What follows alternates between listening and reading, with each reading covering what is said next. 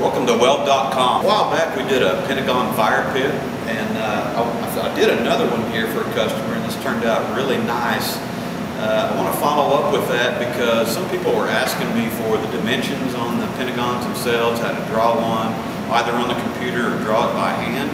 So let me reset the camera and I'll get into some layout and some dimensions and some math on how to calculate everything here and get what you want. So a while back we said we were going to get into doing a layout on this Pentagon for the fire pits, okay? And there's a couple of ways to do this. I'm going to show you one of them. The others are out on Google, and there's all kinds of cool little videos, but real simply, I've taken the circle, which is 8 1/8 in diameter, and I bisected it with a crow's foot, center finder head, whatever you want to call it. And so I bisected it that way, and I've measured in here to find my half, and I can square this with anything. Go with a tri-square here. Off of my blade, I can draw the first half of it and then project a line across, which we've done. Okay, so I've just kind of quartered this thing up a little bit. Now the next thing we need to do is I need to split this segment in half. Okay, so I've got my little mark here. I like to use a very sharp soapstone with light marks on it. I also like to use a scribe for accuracy. But we've got that part done. So again, we've quartered this, found center, bisected this in half. From there, I'm going to take Dremel points because my little compass doesn't have a big enough radius here. So I'm going to set this down on that point and intersect it with this up here, and I'm going to come around here and scribe this. Okay? Now, from there, this distance is going to be a little longer. So I'm going to reset my Dremel points to intersect this distance. Okay? And I'm marking that point. And while I have it on there, I'm going to swing around here and mark this point.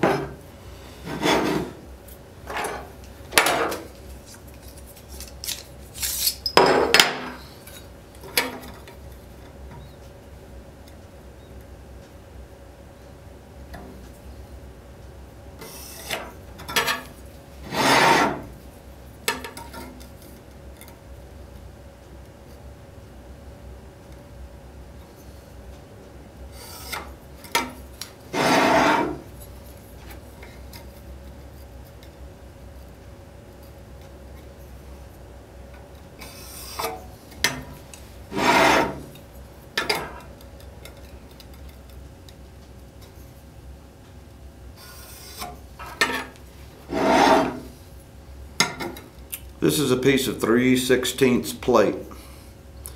If I was going to hand cut this, which I could very easily and get good straight edges, so we now have a pentagon.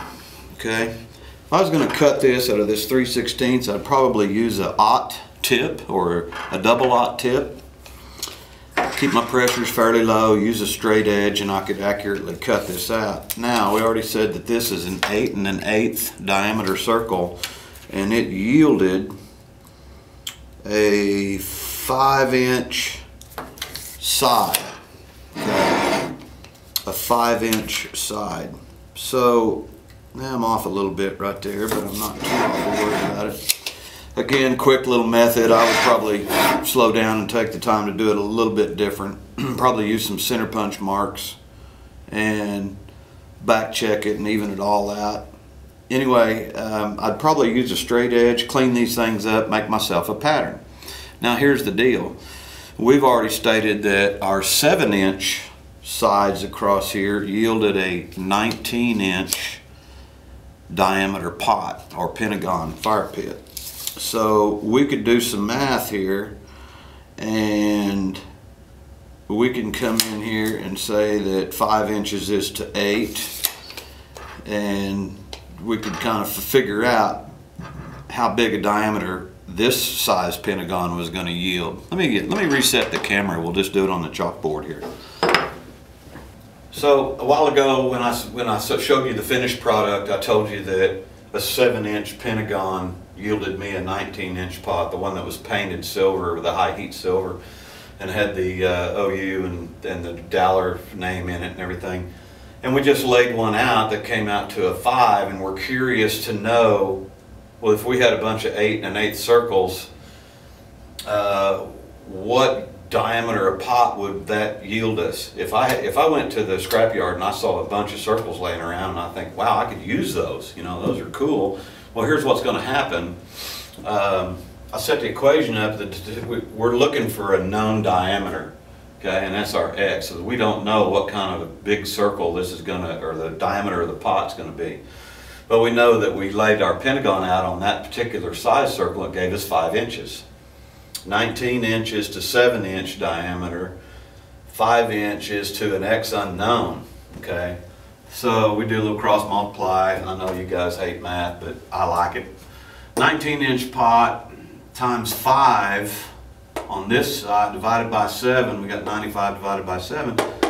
If we use those circles and they came out to a 5-inch sided Pentagon, we're going to get a 13.5 inch diameter pot out of it. That's kind of small, but it's still cool. So let's do another one here real quick. Let's say that we want to make our pot diameter, or Pentagon fire pit diameter, we want to make it 24 inches in diameter. Okay. Now, given the knowns that I've already given you, I used the 7-inch Pentagon side. It yielded a 19-inch diameter. But you guys you want to make it out to 24. So we need to know how long one of the sides across the Pentagon needs to be. Okay, so we've got two knowns. We want to make it 24. We're looking for the length across the Pentagon side. So I'm going to cross multiply again and find the unknown of the length. And we got 7 times 24 divided by 19. 168 divided by 19 is 8.84 across one of the sides of the Pentagon. Okay.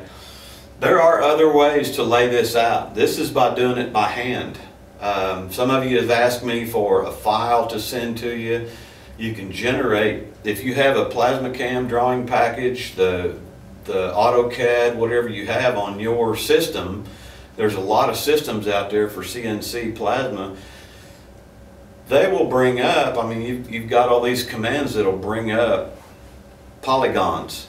It'll ask you how many sides that you want for your polygon. Well, if you want the Pentagon, just pick 5 sides. And then you can scale that length.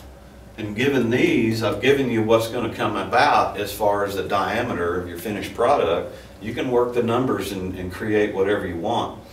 Plus, if you're doing it on your CNC plasma, you can import whatever artwork that you want in there. So, you know, it's a fun project. I've done quite a few of them. If you have any questions, if you're still stumped on it, let me know and I'll try to help you out. So, you know, thanks for watching. Again, we appreciate the support. Thanks for watching Weld.com.